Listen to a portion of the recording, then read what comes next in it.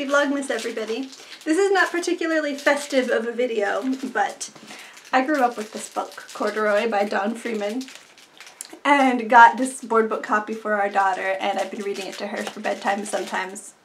And it's a really cute little story if you're not familiar with it. Stay tuned. We're going to be reading it today, but reading it not just as a story, but as sort of an academic exercise. I don't know if anybody else has ever done this, but there's a lot of parallel structure and themes and stuff in here that I think are really interesting. So I'm going to share those with you today, an academic look at Corduroy by Don Freeman. Story and pictures by Don Freeman. Corduroy is a bear who once lived in the toy department of a big store. Day after day, he waited with all the other animals and dolls for someone to come along and take him home. The store was always filled with shoppers buying all sorts of things, but no one ever seemed to want a small bear in green overalls. You can see with the art here, he's sort of neglected, right? He's being ignored with a lot of the other toys as well are being ignored. Then one morning, a little girl stopped and looked straight into Corduroy's bright eyes. "Oh, Mommy," she said, "look, there's the very bear I've always wanted." So notice that phrase, always wanted, that's going to come back again. I think this, in retrospect, is going to be the point where Corduroy as a character is sort of born and becomes a character. "Not today, dear," her mother sighed. "I've spent too much already. Besides, he doesn't look new. He's lost the button to one of his shoulder straps." Again, pointing out that he's neglected. He's been left on this shelf with the other animals that also look kind of dead-eyed and sort of neglected. None of these toys are characters except for Corduroy, who has just been given life by the interest of the child. Right? "Just the bear I've always wanted," she says. Corduroy watched them sadly as they walked away. Now you see that he has some expression in his face, that he's, watching them. His head's a little bit tilted. "I didn't know I'd lost a button," he said to himself. "Tonight I'll go and see if I can find it." Late that evening, when all the shoppers had gone and the doors were shut and locked, Corduroy climbed carefully down from his shelf and began searching everywhere on the floor for his lost button. See, Corduroy has agency now. And everyone else seems, they're asleep, but other than that, they're never characters in the story. All the other toys, so. Suddenly, he felt the floor moving under him. Quite by accident, he had stepped onto an escalator, and up he went. Could this be a mountain, he wondered. I think I've always wanted to climb a mountain.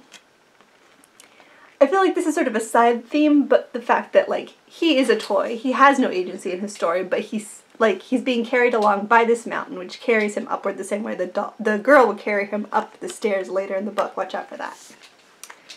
He stepped off the escalator as it reached the next floor, and there before his eyes was a most amazing sight. Tables and chairs and lamps and sofas and rows of beds. "This must be a palace," Corduroy gasped. "I guess I've always wanted to live in a palace." See, the words he chooses, "I've always wanted," exactly what the little girl said, what he heard her say. And so that's part of his story now. That's what his thinking is. And so he sees a thing. He thinks, is this what I've always wanted? I guess so, right? I guess I've always wanted. So he wandered around, admiring the furniture. "This must be a bed," he said. "I've always wanted to sleep in a bed." There's no guessing with this one. He has always wanted to sleep in a bed, right? That's something that he's looking for. That's one of his goals now. And up he crawled onto a large, thick mattress. At once he saw something small and round. "Why, here's my button," he cried, and he tried to pick it up. But like all the other buttons on the mattress, it was tied down tight. See, the thing he wants he can't get for himself. He yanked and pulled with both paws until pop! That's my baby making noises. Pop! Off came the button, and off the mattress Corduroy toppled. Bang into a tall floor lamp. Over it fell with a crash. Corduroy didn't know it, but there was someone else awake in the store. The night watchman was going his rounds on the floor above. When he heard the crash, he came dashing down the escalator. See, he's not just taking the elevator. He has, like, he's a human. He has agency. Now, who in the world did that? He exclaimed. Somebody must be hiding around here. He flashed his light under and over sofas and beds until he came to the biggest bed of all, and there he saw 2 fuzzy brown ears sticking up from under the cover. Now, if either we're going to take the story at face value, in which case the bear has, like, he's able to walk around and move and talk and do things, or it's a story that the little girl comes up with to sort of have a backstory for this bear that she wants, right? And I think that makes more sense, because obviously you wouldn't have a human interacting with a stuffed toy like that and just taking it for granted. But, so it's all imagination exercise. Hello, he said. How did you get upstairs?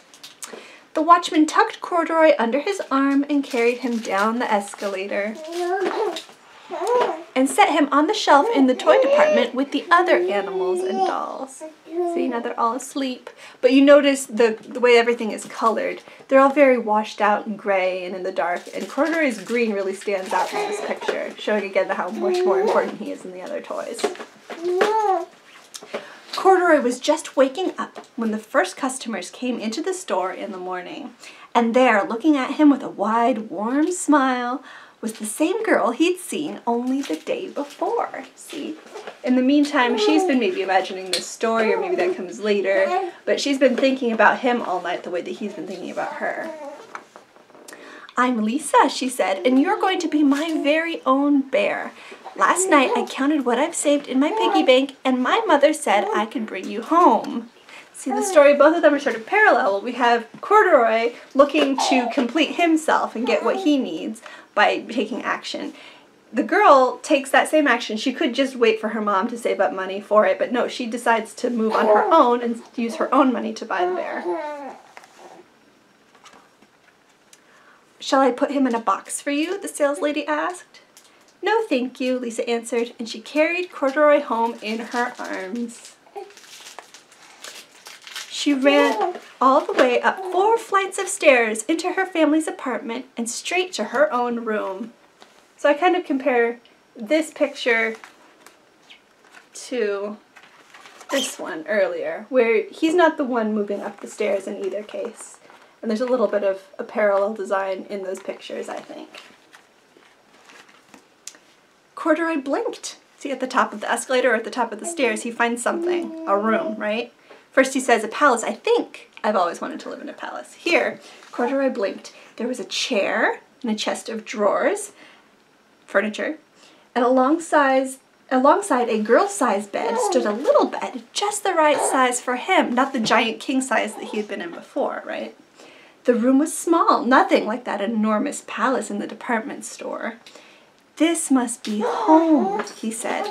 I know I've always wanted a home. See, he finds what he really has always wanted. And it's not the palace and the rows of beds, it's just these 2 little beds and a place for him with his girl. Lisa sat down with Corduroy on her lap and began to sew a button on his overalls.